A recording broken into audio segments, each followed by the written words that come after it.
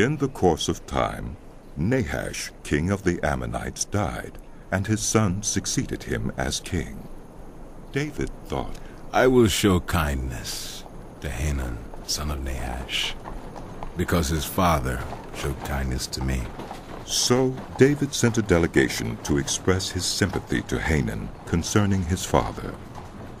When David's envoys came to Hanun in the land of the Ammonites to express sympathy to him, the Ammonite commanders said to Hanun, Do you think David is honoring your father by sending envoys to you to express sympathy? Haven't his envoys come to you only to explore and spy out the country and overthrow it? So Hanun seized David's envoys, shaved them, cut off their garments at the buttocks, and sent them away.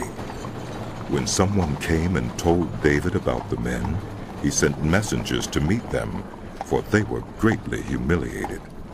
The king said, Stay at Jericho till your beards have grown, and then come back. When the Ammonites realized that they had become obnoxious to David, Hanun and the Ammonites sent 1,000 talents of silver to hire chariots and charioteers from Aram Naharaim, Aram Maacah, and Zobah. They hired 32,000 chariots and charioteers, as well as the king of Maacah with his troops, who came and camped near Medeba, while the Ammonites were mustered from their towns and moved out for battle. On hearing this, David sent Joab out with the entire army of fighting men.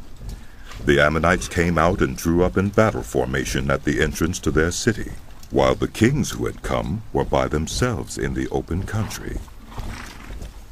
Joab saw that there were battle lines in front of him and behind him, so he selected some of the best troops of Israel and deployed them against the Arameans.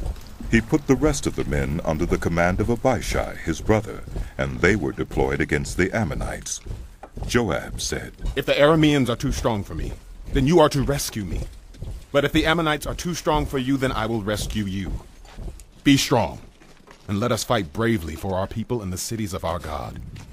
The Lord will do what is good in his sight. Then Joab and the troops with him advanced to fight the Arameans, and they fled before him. When the Ammonites realized that the Arameans were fleeing, they too fled before his brother Abishai and went inside the city. So Joab went back to Jerusalem. After the Arameans saw that they had been routed by Israel, they sent messengers and had Arameans brought from beyond the Euphrates River, with Shophak, the commander of Hadadezer's army, leading them. When David was told of this, he gathered all Israel and crossed the Jordan. He advanced against them and formed his battle lines opposite them. David formed his lines to meet the Arameans in battle, and they fought against him. But they fled before Israel, and David killed 7,000 of their charioteers and 40,000 of their foot soldiers. He also killed Shophak, the commander of their army. When the vassals of Hadadezer saw that they had been routed by Israel, they made peace with David and became subject to him. So the Arameans were not willing to help the Ammonites anymore.